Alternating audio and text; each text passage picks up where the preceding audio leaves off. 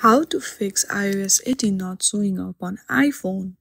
If iOS 18 isn't showing for download on your iPhone, then this is a short video to solve this issue.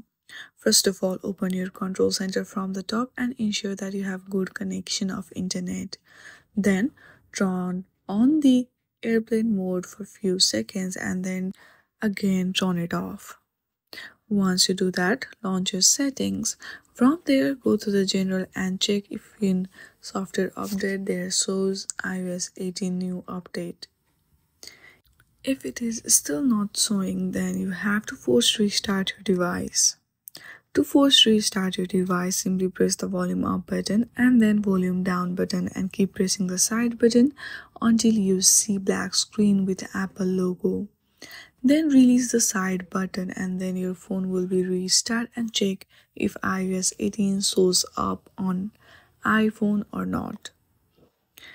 After following all of this step, your issue will be solved. I hope you like this video. If you like this video, then please do not forget to like and subscribe to our channel. Thank you for watching.